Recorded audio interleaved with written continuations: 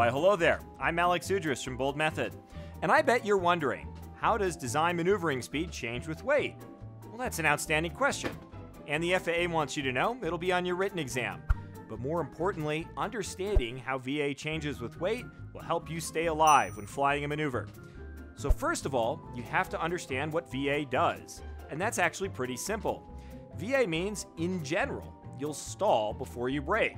So let's say you're flying along in 1G flight and you begin to rip back on that control yoke all the way to the stop. Don't ask me why you would actually do this. What happens is relatively simple. As you pull back, your angle of attack increases.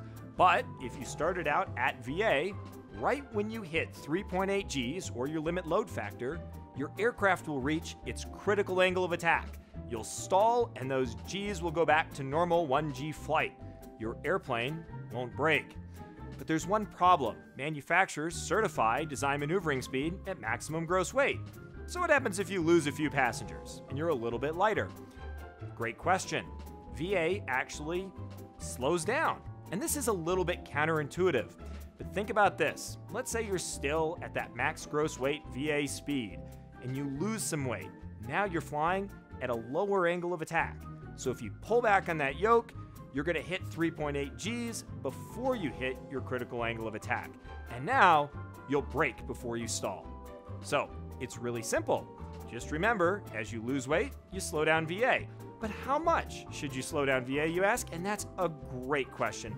Here's a simple formula. So what is that formula? Well, it's easy.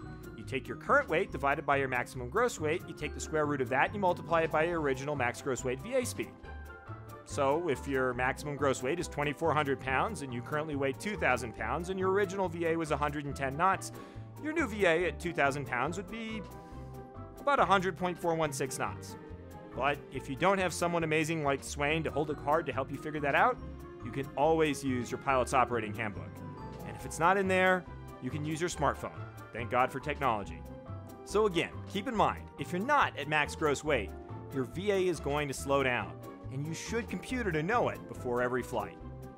It's also helpful to know what VA really does, but we'll cover that in another video.